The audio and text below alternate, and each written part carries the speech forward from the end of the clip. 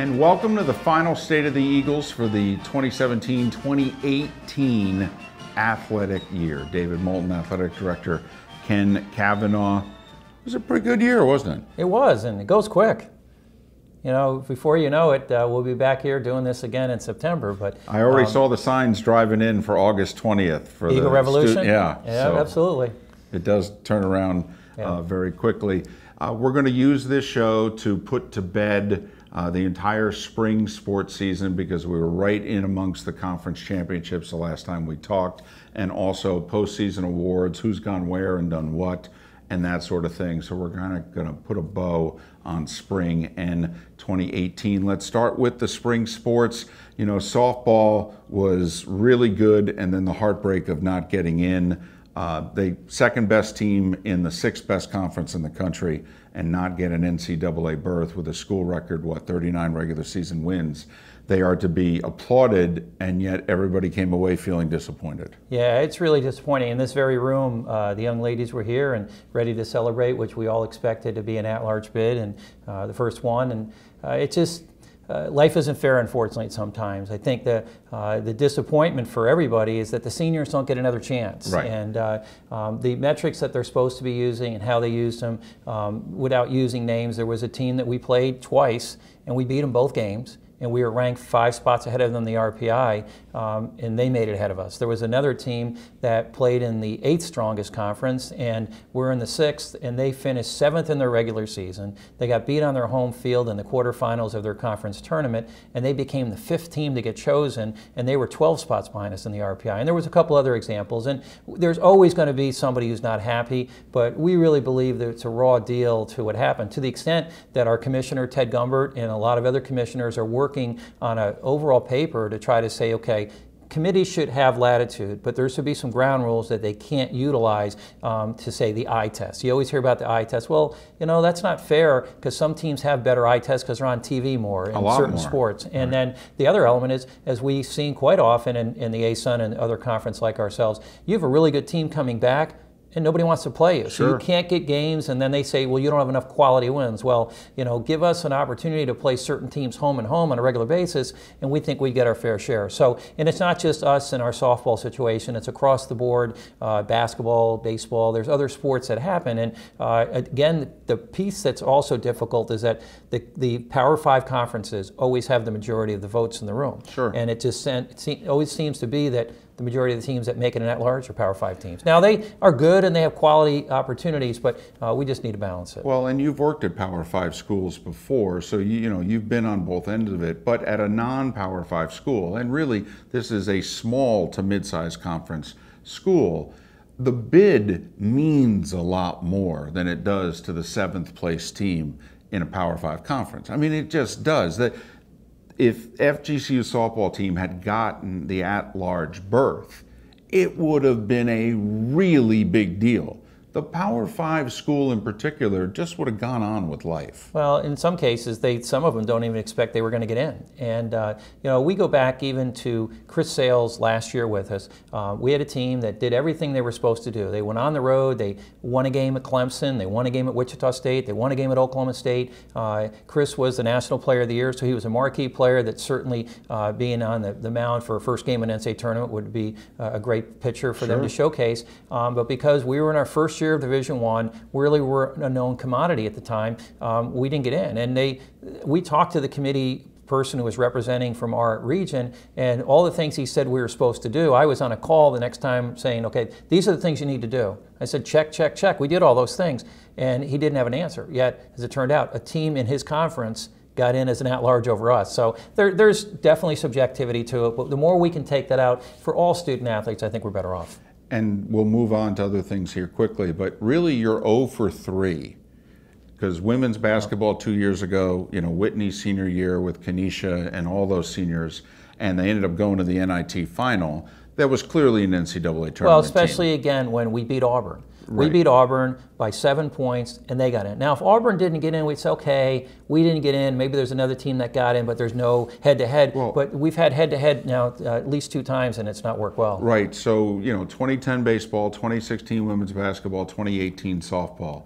Do you have any confidence going forward? I mean, you know, when are you going to get the benefit of the doubt, if Well, you know what I mean? Again, this grouping with Gumbert, our commissioner, we just actually got a paper that was shared on Sunday that I got. I shared it with others who are both FCS, which is the smaller football Division I schools like Montana and Youngstown State and schools of that nature, working with them, and our schools in Division I that aren't at the Power 5 conferences that don't have football, that just have basketball, Gonzaga, Creighton, schools like that, that we can work together to make sure that the fairness is done better than it has been. All right, let's move on. Baseball, with 3 weeks left in the regular season, I was seeing prognostication in which FGCU was one of the last teams in, one of the first 4 out. And then, sometimes it just happens where the bottom falls out in a season and you go from 31-12 and 3 weeks later your season's over.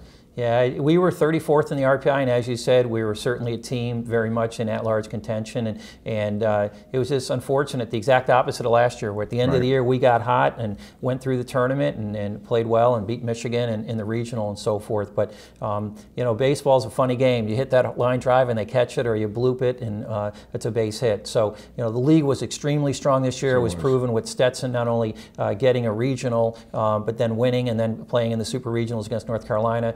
Jacksonville gets a win, and they make it as an at-large team. And we had a couple other teams that were in consideration, but it just didn't work out at the end. But we had a good year. We finished 83 in the RPI, which is a good overall placement for a year that you didn't make the tournament. But I think because of last year's successes and because of the great start we had this year, it's disappointing. But that's good programs. If you don't make the tournament, you should be disappointed.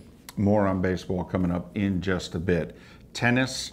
Both programs have become very strong. The women, back-to-back years, ASUN regular season champs. Well, and rightfully so, as the coach of the year again. Courtney has just done a phenomenal job in a position where we win. We go up and beat North Florida on their court to basically win the regular season. We were down 3-0, came back and won 4-3. And just in a tough match in the semifinals, we got upset by Stetson. And then for the guys, they just had a year of injuries. We played to our level of capabilities when we were healthy, and we lost 4-3 to a number 45 Princeton, but it just didn't work out. So hopefully we got the majority of that team back for next year, and the women, I think, almost have everybody back. So we're already looking ahead to next year. Golf, I know there were terrific individual performances on both sides this year, and the teams continuing to try to work their way up the ASUN standings. Yeah, in particular on the men's side, it's one of the best conferences in the country. We had 3 teams the last 2 years that made the NCAAs, and this particular year, 2 of them made it to the final grouping of the regionals. They even had an individual both years from a 4th school. The best player at Lipscomb, and his name escapes me right now, but is one of the best players in the country and has already gone pro. So there's extreme talent on the men's side, and we've been as high as number 2 before, and we'd like to get back in the mix. Grant Renegar finished 6th in the tournament for the ASUN, and then on the women's side, Madeline Shirk finished in a position of, I think she finished runner-up, 2nd. We had Natalie was the freshman of the year, so we have a new player coming in, but just at the tournament, we just had a tough situation where we had a bad first day under windy and rainy conditions, and then the tournament got truncated from 3 days to 2, right. And we played really well. I think we had the 2nd best score and made a big turn up the standings, but we just didn't have enough. The extra day, who knows what would have happened, but we're looking forward to next year. 2nd year in a row, I believe, with the number 2 female player with Megan from a couple seasons ago. All right, I know you love to talk academics. Well, we forgot beach in the spring too. That is true. See, I always forget about that. Well, the beach. My bad. And Coach Bosford, who coaches our indoor team and has done a great job with them, is in a position where we went, and we are still trying to build scholarships. It's the only sport that doesn't have general scholarships. We create a few out-of-state waivers, although most of our players are from the state of Florida. A number of our players play indoor and they play beach. Outdoor. And this year they had a great season. They tied their program record, 15 wins, finished 2nd in conference, which is the best we've ever done. We wound up losing a tough match to UNF in the semifinals, but in the regular season we actually had our first win against a top 20 team. We beat number 15 FAU. So that's a wonderful sport to watch. Certainly Brooke Youngquist-Sweat, our Olympian, is a product, although she didn't play for us because we didn't have a team at the time, but she certainly epitomizes what that sport is and what we look forward to in the future. The academic part of the equation, which I know you love to brag about. We'll start with the Scholar Athlete of the Year award. 4 semifinalists. You end up picking a guy and a gal. It's one of the most enjoyable times of the year to just sit there and have a committee get a chance to meet some of the best young men and women that we've ever produced. And picking a final recipient is extremely difficult. And this year we had 2 winners. We actually had 3 winners last year, right. But there's no losers for sure. 2 of the other semi-finalists that didn't get chosen or finalists were Kelsey Huff, our great outfielder, all-conference player for softball, and Summer Harris, who was a young lady, came in as a walk-on for the swimming team. First 2 years was just a participant. In her last 2 years, she was a champion individually and multiple times for a team that continues to dominate the CCSA. So those were our 2 finalists, and the 2 winners or co-winners. Ashley Parks has had a phenomenal career as the backliner for a team that's now gone to the in-state tournament 6 of the last 7 years and 8 straight championships. So Ashley was first team All-Region again, and a tremendous student in the College of Business. She actually graduated the year before, had a redshirt year due to an injury, came back, and she got voted this year in the graduate school at Luckert College of Business the top student. Wow. So she's done things well beyond honors in athletics. So she was one of our winners, and Mario Leone, who's pretty much epitomized what we wanted out of the leader in our department, local product from Gulf Coast High School, who turned around and went through an injury himself, had a 5th year. He's already working on his master's, and Mario had his best year ever on the mound for us, and combined with his successes and his leadership, he was a 2-year president of our Eagles Council Student Athlete Advisory Committee, and been someone that we've used quite a bit in our representing the athletes in a lot of different ways, whether it's in front of a camera or even speaking to a foundation board on campus. So we're very blessed, and now the responsibility is to get the next wave of leaders to replace these great seniors. I don't know, you may want to hire that #1 student in the business department. All right. Every year. She's got a job already back in St. Louis. She's already employed. We just need her now to join the Eagles Club. Every year it seems as if the grade point average gets higher, and that's not cliche, that's actually becoming fact. I think 4 semesters in a row I feel as if I've said the student athletes have outdone themselves. This time around, wasn't it 335? Yeah, it's the highest we've ever had, and it's hard because I talked to our academic staff, Kelly Brock, who is our Associate AD for Academic Affairs and oversees the Hartley Academic Center, which itself is another big reason that I think we continue to do well when we have resources, in particular since last August, that we have for the kids to have a better opportunity to go in and study in a confined area. So that 335 broke our record of 333. It's hard to break those kinds of records. At some point you do level off, but the best part about it is we compare ourselves to how the rest of the university is doing. We use the words value added. Are we adding to what the university needs from an overall standpoint, athletically, academically, and as ambassadors, community service? And when the student body was 299, that's a good benchmark. So how did you do? If we have a 335 and the whole school is a 34, well, we're kind of pulling things down. But when we're doing as well as we've done in the classroom, I think the recognition to not just our student athletes, the coaches who recruit them and foster that environment, Kelly and her staff, and even the general faculty. A lot of our faculty members really understand what our student athletes have to do when they go on the road, and they work with them to make sure that they can get things done. Well, and you know, the athletic department with a 335, the student population with a 299, isn't this a constant theme, that this has become a student athlete department very early in its existence? That I hear, is it 16 semesters, 18 semesters? Yeah. How many in a row where your guys' grades are a little bit better than the people in the stands? Well, it's 18 semesters, and it's actually one of our stated goals being of the year, that we, as part of that value added, need to show that we're adding to the university's core, and the core certainly should start with academics. So there's a lot of pride. We do things and try to make sure that we not just honor individuals who do well athletically. We have an academic honors luncheon, which we talked about in an earlier show, that we have every February. If you have a 3.5 grade point average for at least 2 semesters here, cumulative GPA, not just 1 semester, we're going to honor you, and we're going to find other ways to make sure we have a Scholar Athlete of the Month that we do. And I just think that's the way it should be, because at the end of the day, there's going to be very few Chris Sales that are going to make enough money in their sport to take care of themselves the rest of their lives. They're all going to be out in their general workforce, and having a good grade point average is not just the way you get a job, but I think it's the way it shows people that you can balance. Well, since we last spoke, however, there have been 3 FGCU student athletes who were drafted / invited to major camps. You had the 2 baseball players, a couple of pitchers, one righty, one lefty. Mario's eligibility was up, but Josh Dye, who, boy, when you think back to the last month of last season and how he came on and how well he pitched in that NCAA tournament game, and then how well he pitched this year, he and Mario both getting drafted. Yeah, and you selfishly don't want to lose people who have eligibility. We would love to have Chris Sale for another year back in 2011. But Josh is someone who had a redshirt year, and he's ready to go. And he got drafted by the Royals, who last year drafted Julio Gonzalez as a shortstop, and Mario got drafted by the Diamondbacks. And Josh has decided he's signed, and he's not going to come back. And Mario's deciding what he wants to do. It's neat when you have, as we talked earlier about Mario, someone who's so well-rounded. They may say, you know what? I think I'm going to move on with my life. And from what I understand, Mario is more leaning toward that direction than he is going to play minor league baseball. But it's, again, to their credit. And Rose Julian was invited to the WNBA Atlanta Dreams training camp. She was one of the last cuts. Nikki Collin, their head coach, former assistant here, told me in no uncertain terms this was not a token invite by any stretch. Rose has skills. She thought she was lacking in like one skill set to be a WNBA player, and she said in large part because of the offenses she has played in. She thinks if she goes somewhere else and plays in one with more ball screens, she'll actually come back, and she thinks she has a future or a chance to have a future in the WNBA. And Nikki told me that Rose had a very impressive camp.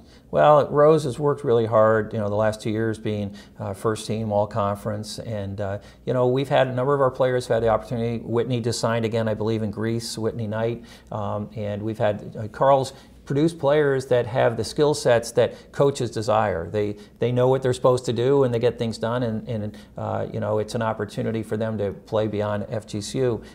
China Dow, someone I understand had a good combine when they were at the Final Four in China. We look to see play. So Rose, it'd be neat to see her get a chance to come back and play for Nikki. We certainly are rooting for the Dream, and in turn, it's another way for us to show recruits that if you come here, you can shoot a lot of threes, but you can also play beyond here as well. A lot of times when somebody comes back from vacation, they come back with gifts or a tan or something.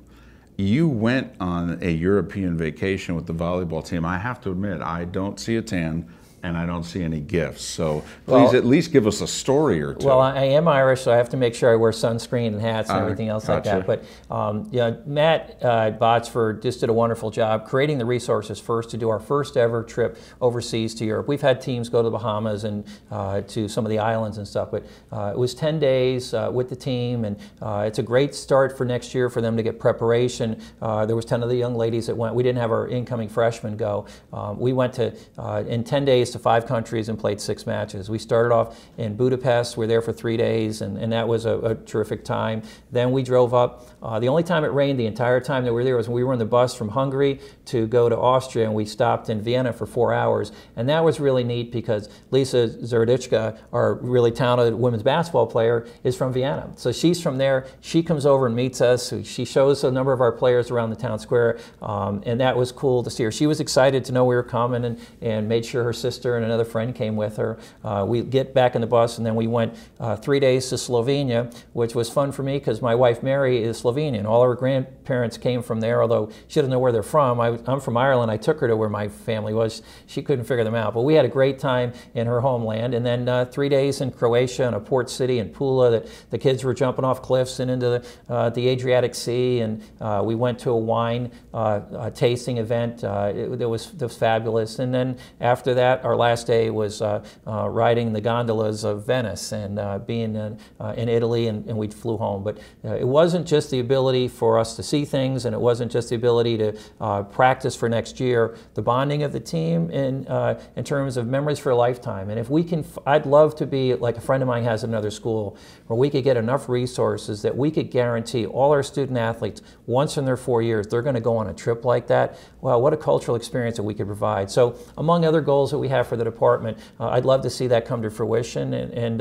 that's just another thing I think would be great for to be an FGC student athlete. Well, and oftentimes it does lead to team success, and the volleyball program's already, one of the top 2 in the conference, but it oftentimes does lead to a team taking the next step if you go back to Dunk City and the Sweet 16 run, a lot of them, when they looked back after that season was over, said, you know, it actually all kind of came together during the summer. We went to the Bahamas together. We became a lot closer than we were. And we also played some schools that we would never play until an NCAA tournament, say, and we did really well. And they told us how good we were. And we came from there closer and also feeling, hey, we're kind of better than we were last year. And they looked back afterwards and said, you know, it actually started in the summer before we beat Miami in the regular season, before we did what we did. And so oftentimes it does lead to future success.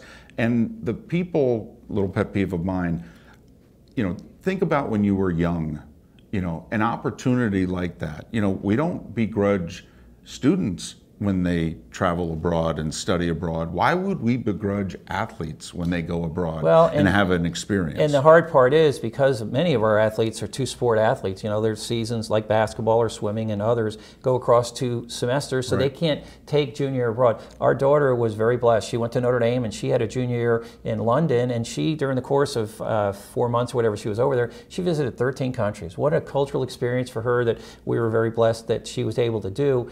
So I think those are scenarios that people do forget, that athletes do have commitments and time resources they have to do. They can't be like the general student and make decisions that others can because they have to take care of their sport. And quite frankly, you may never get to go back in your life. Oh, no doubt. So just to have that moment in time is something you can treasure. All right, the you know, sports awards for the year. You know, FGCU has on the women, the men, and then the overall ASUN awards. You've been capturing these because the trophy case is full. The women won again, didn't they? 4th time in 5 years, and in dominating fashion, and it's something that we are very proud of, and we almost did it again on the overall period. We were looking forward toward doing the same thing, our 4th in 5 years from an overall standpoint, and we got out shined at the end by Kennesaw. To their credit, they had a phenomenal spring, and if it was that close that if one sport, in any of our sports, we were higher in one position or Kennesaw was lower in one position, we would have won. And and it came down to the very last baseball game. It's just unfortunate for Toe. The pressure kind of gets put on him in that regard because the baseball's the last team to finish, but we finished that last series with Lipscomb, and it was on the line for not only a spot in the ASUN tournament, but it came down to that very last contest. If we beat Lipscomb, we win the All Sports Trophy and go to the tournament, and unfortunately we didn't, and Kennesaw wound up winning. But we'll look forward to next year going right back at it. It's also going to be even tougher because Liberty, who we'll talk about, is coming into the league, and they've dominated their All Sports Trophy in the Big South. So, you know, that's an opportunity for everybody to take share, that you finished in 4th or 3rd instead of 5th or 4th, and at the end of the year, that helped the team. So it's collective, and we'd much rather be around a program where people push each other to be successful. I remember Andy, when he finally won that championship when we were before the Sweet 16, and like it was the monkey off his back to finally be as successful as Carl and a lot of the other teams had been, and we like that positive peer pressure. Well, you mentioned Liberty. They're one of 2 new schools coming to the ASUN, South Carolina Upstate, which is a bit ironic because FGCU and Upstate came in together. They did the exact same thing. They both went from D2, 4-year provisionary together in the ASUN. Both had been in the conference at the same time. The Spartans are moving on. It looked like they were just going to be replaced by North Alabama. It turns out the conference is going to add and become a 9-team conference for the 18-19 season. North Alabama and Liberty. Talk about both. Well, first from North Alabama, and in many sequences I kind of look at them like Northern Kentucky. Went from Division II to Division I, been very successful in the Division II ranks as ourselves and many other programs had been. So we expect UNA to come in and give us an opportunity to build not only a team that can add to the overall sense, and they'll grow. They'll be like we were. It takes, in some sports, maybe a couple years as they grow into Division I. But they're a good location, adds Alabama as another area, Northern Alabama, obviously, what's their name, but they'll be 2 hours from Lipscomb, and they'll be most likely, in the long term, a partner with Lipscomb, in Nashville being 2 hours from Florence.